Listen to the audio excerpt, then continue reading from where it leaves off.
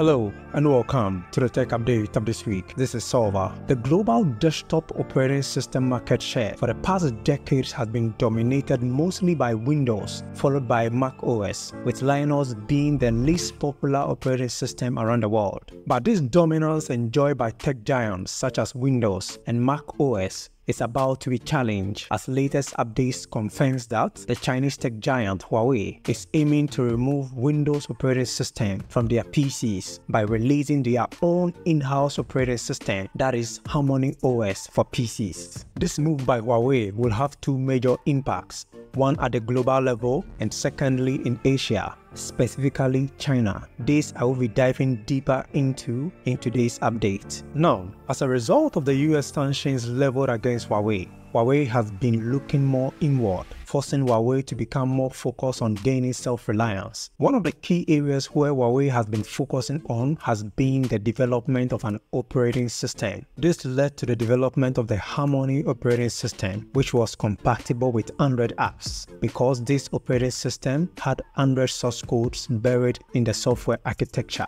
This year, we saw Huawei releasing the pure version of the HarmonyOS, that is the HarmonyOS NES, which had no Android source codes, making the HarmonyOS NES incompatible with Android-based applications. Now, for the past 3 years, Huawei has been more focused on optimizing and the deployment of the Harmony operating system, mostly for smartphones, TVs, and watches. Now, the rise of the Harmony OS has been very massive in China, with reports confirming that Huawei has been able to overtake iOS, allowing Huawei to become the second largest mobile operating system in the Chinese market after Android. Huawei has partnered with numerous app developers, leading to massive number of app developers working on native Harmony OS apps, which has also played a major role in the growth of the Harmony OS ecosystem. Now, with the gradual rise in the market share of the Harmony OS, Huawei believes it is time they focus on the optimization and the development of the Harmony operating system specifically for PCs. In the past years, there has been a lot of rumors about Huawei secretly working on computer-dedicated software, which is the Harmony operating system for PCs. This was even confirmed when the former executive of Huawei last year said Huawei could release their operating system in 2024. A few days ago, we saw a few images of the HarmonyOS UI layout on the official Huawei Developer website, with the overall view of the PC interface appearing quite similar to Mac OS. It is believed that Huawei could launch the HarmonyOS PC hopefully this year. Now, if this becomes a reality, the implication could be damaging to tech giants such as Windows, as reports from StatCounter confirms that Windows remains the #1 leader when it comes to desktop operating system market share in the Chinese market, with Windows occupying over 75% share of the market share, whilst Mac OS follows with only 7.2% share. Now, at the global level, Windows still